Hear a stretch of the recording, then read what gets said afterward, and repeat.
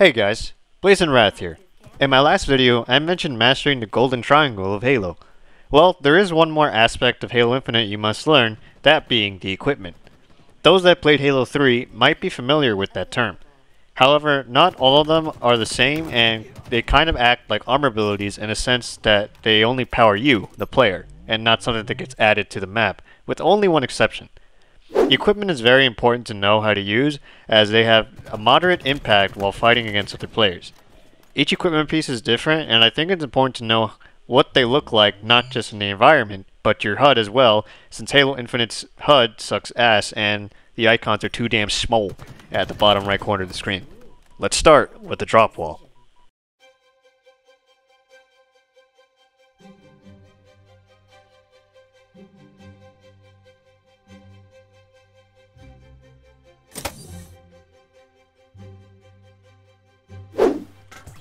The drop wall obviously is a shield that protects you, and you can throw grenades from where you threw it.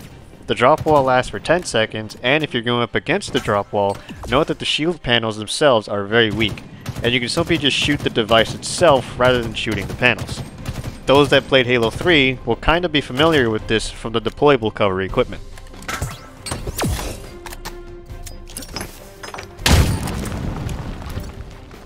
Deployable cover available. Drop wall deployed.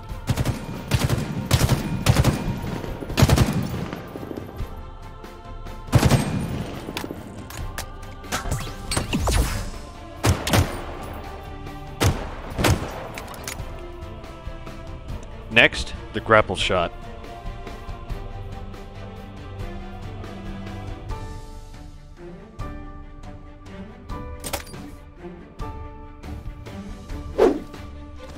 The Grapple Shot is very versatile and easy to understand.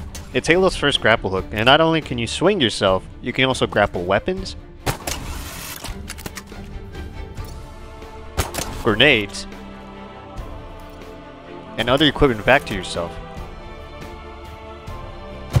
Grapple towards other players. Grapple towards vehicles, including hijacking and boarding enemy vehicles. Next up, the Repulsor. The Repulsor is another versatile equipment, but this one is harder to use than any other equipment in the game because there's more stuff you can do with this. Essentially a bit of a larger skill gap, and players are going to use this differently depending on how much knowledge players have on this. You can push back other players, and if they're near a wall you can deal a bit of damage to them. This also works towards vehicles.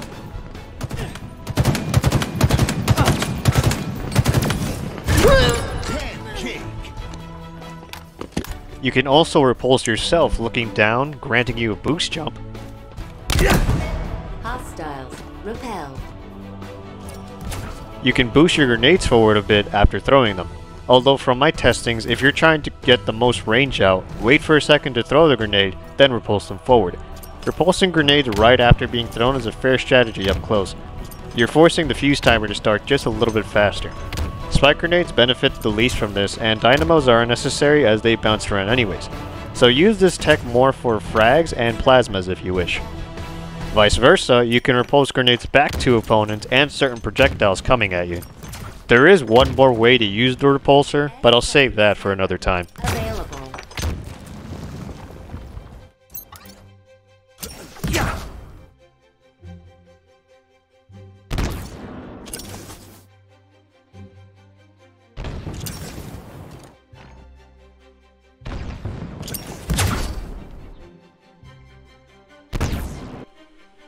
Next up is the threat sensor.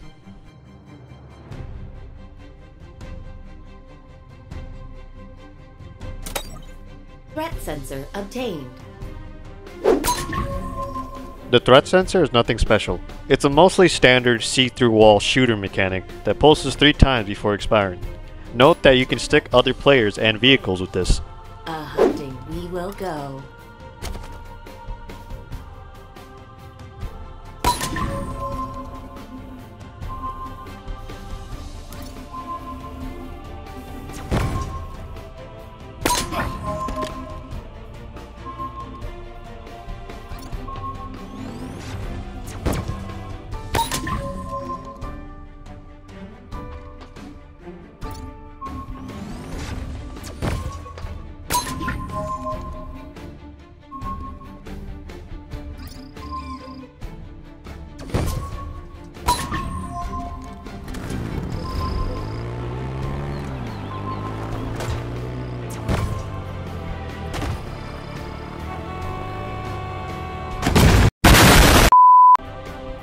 Next, Thruster.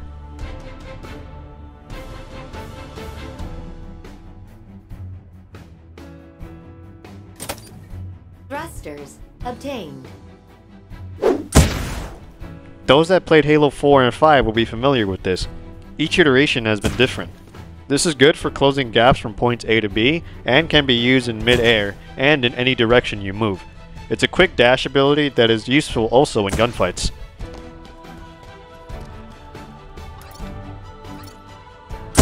Thrusters at maximum.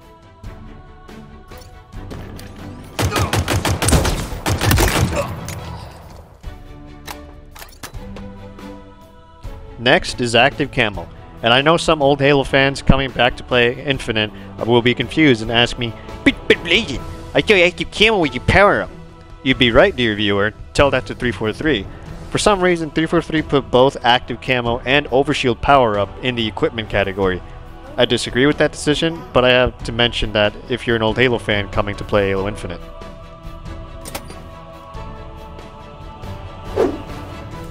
Active Camo is simple. It just makes you nearly invisible for 30 seconds, and you don't appear on motion trackers while moving.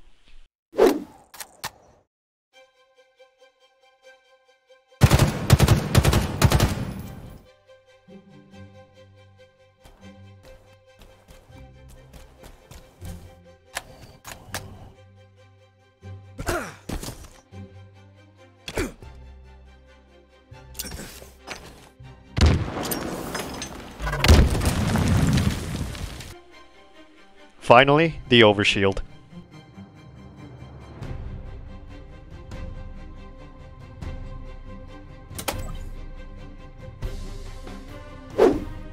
Overshield is also simple to understand. It just gives you an extra layer of shields and can decay over time.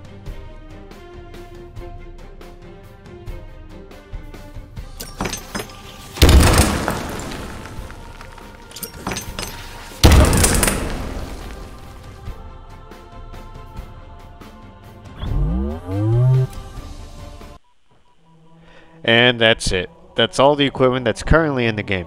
If this video helped you, please leave a like and share this to anyone who's looking to get into Halo Infinite. If you want to stick around, consider subscribing. You can also follow me on Twitch and Twitter. Both links will be down in the description. And before I sign off this video, there's some things I want to say. I'm fully aware of the negative state of Halo Infinite.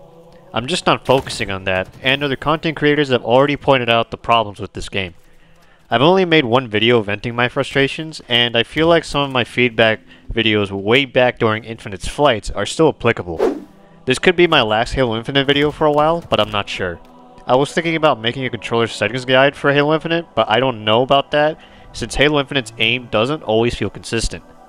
I also wanted to make an advanced slide tech guide, but since Season 2 has nerfed ramp slides and there are some jump ups that were cut by 343, I'm not sure if I want to fully commit to making that video, since 343 can change the physics of player movement with any update, and not all the jump ups en masse have been fully reverted.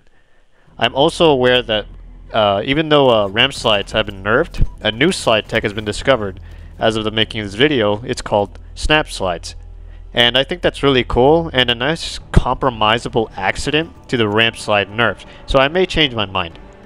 Even if I don't upload any more Halo Infinite videos, I hope that these guides I made help anyone out there who's looking to get started on the game and can learn very quickly just by watching my videos, which I'll put together as a playlist on the channel. I could also make MCC content as well, so I'm not saying there won't be any Halo content at all. My branding is not going to change either, as I'll always be a Halo fan, even though the state of the series is like the lowest it's ever been since 2012 because of a dumb developer team known as 343 Industries. It seems like half of the 343 is comprised of very passionate people that want to make Halo the best series it can be, but the other half is trying to appease the people who aren't Halo fans and are making some of the most butt-fucking stupid decisions that steals my intelligence I don't understand. Lastly, I'm aware of the leaks that kind of dictate the future of this game, and I'm not really surprised. It seems like Halo Infinite will be a better game 3 years later. But right now, the game is shit, and I still believe that this game should have been delayed for an additional year, as you could have had campaign co-op and Forge in the game by the end of 2022. Anyways, those are my thoughts on the recent news going around Halo Infinite, and some content ideas on what to do next regarding Halo on this channel, if at all. Follow me on Twitch as I'm trying to stream more often, and I do enjoy having conversations with my viewers there and maybe answering your questions. And until next time, peace.